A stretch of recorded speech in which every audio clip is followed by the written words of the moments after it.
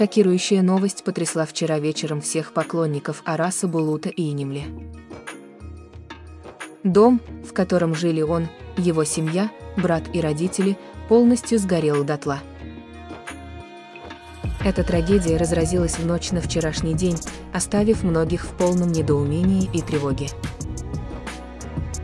Но как именно это повлияло на нашего любимого актера и что скрывается за этой трагедией, вы узнаете в нашем видео. Оставайтесь с нами, чтобы узнать все детали и поддержать Араса в этот трудный момент.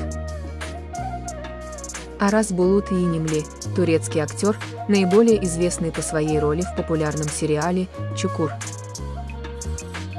Родился 25 августа 1990 года в Стамбуле. Он стал известен благодаря своей впечатляющей игре и яркой харизме. «Чукур» он исполнил роль Ямача Кочевали, что принесло ему широкую известность и признание. Сегодня утром мы получили шокирующую новость о том, что дом Араса Булута Ийнемли и его семьи стал жертвой ужасного пожара. Пожар вспыхнул глубокой ночью, в то время, когда актер и его близкие по факту уже мирно спали. Всего за несколько часов огонь уничтожил дом до основания, оставив после себя лишь пепел и руины. Трагедия, произошедшая с домом Араса Булута Ийнемли, поразила всех. Пожар вспыхнул в глубокой ночи, когда актер и его семья спали.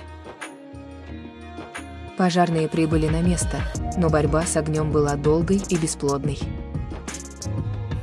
Несмотря на их усилия, огонь стремительно поглощал здание, и вскоре дом был уничтожен до основания. После того, как пламя было окончательно потушено, на место происшествия прибыли эксперты и скорая помощь. Первые заявления экспертов поразили всех. Среди обломков был найден человеческий пепел, что вызывает опасения, что это мог быть сам актер или кто-то из его близких. Позже, после тщательных анализов, эксперты объявили, что найденный человеческий пепел оказался всего лишь пеплом говядины, который хранился в холодильниках дома. Вскоре после этого, с экстренными сообщениями от спасательных служб, выяснилось, что сам актер и его семья оказались целыми и невредимыми. Секундомер равно 2000.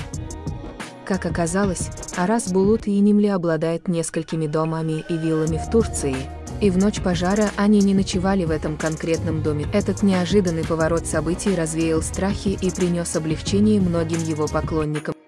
В ответ на волну поддержки и слов любви от фанатов, Арас опубликовал сообщение в своих социальных сетях, поблагодарив всех за добрые слова и неоценимую поддержку.